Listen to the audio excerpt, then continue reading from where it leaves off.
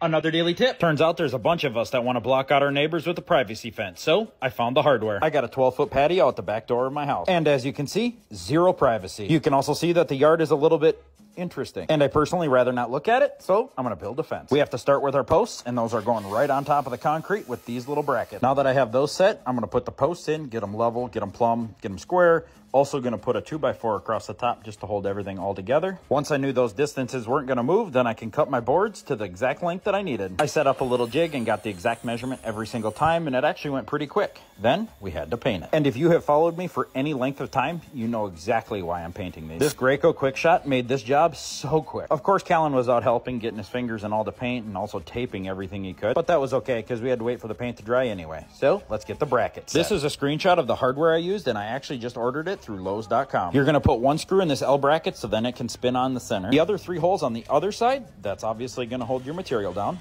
Always pre-drill. Pre-drilling is going to prevent your wood from splitting, and if your wood is splitting, it's not going to hold. In this kit, there's also screws provided. Just do not over-tighten them. So far, so good. Super easy. And now that we got them all put up, now we got to connect them all together so they can be easily moved. The kit obviously provides these little links, but what we need is we just need to rivet those all together. And honestly, that's it. It was that quick and that easy. Take a look at what this paint contractor left for us today. Do you think this looks like a mistake, or do you think this is more intentional? Now with that answer, do you think we need to fire somebody today? Perhaps they just had a bad day and said, screw it, somebody else will take care of it. Maybe they had a new person come do this job and they didn't know any better. But is that my problem or not? Well, it's our property and it needs to be fixed, so yeah, it is my problem.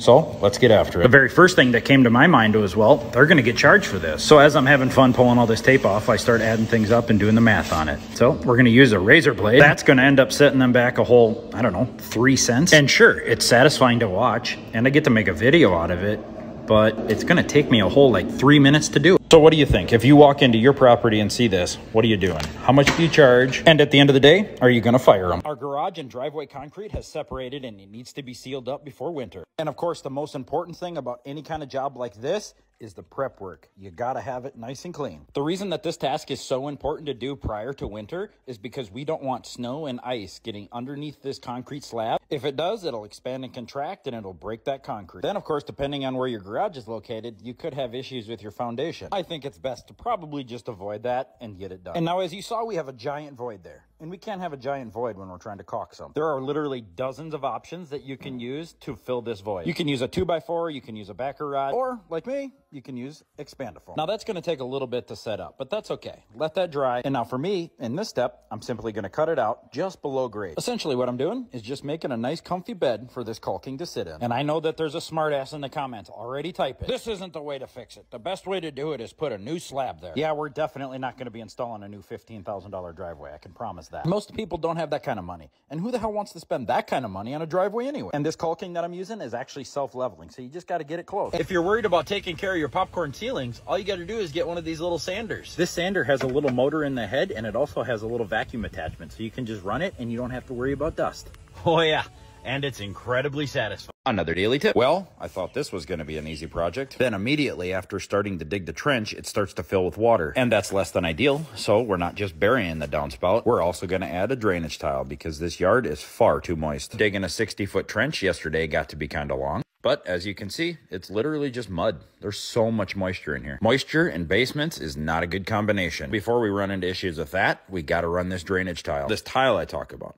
What is it? It's a 4-inch pipe, and it's pretty much just going to suck all the water out of the soil. Then it'll spit it out where I tell it to. All right, let's get a full view of this trench. I started at the house and went all the way to the edge of the hill there. Yeah. All right, I know, it's crooked. Tree roots, rocks, you know the drill. I simply went around the rocks instead of trying to break them up. All right, time for the pipe. This one's perforated. You can see the holes there. That's how the moisture gets inside the pipe to then start flowing. And obviously we can't just throw that in the dirt or it'd get clogged up. So we put a giant sock around it. That will help filter the water before it gets into the pipe so it doesn't clog everything up. And as expected, just a few minutes in, it already started flowing. Yes, Callan was out here slinging the mud too. This project is far from over. It's still quite a disaster. When you have this kind of moisture in your yard, you need to move it up on the priority list. It's Callan's birthday on Saturday, so I don't see myself getting this done over the weekend. You ever thought to yourself, gee, I wonder if that tool exists?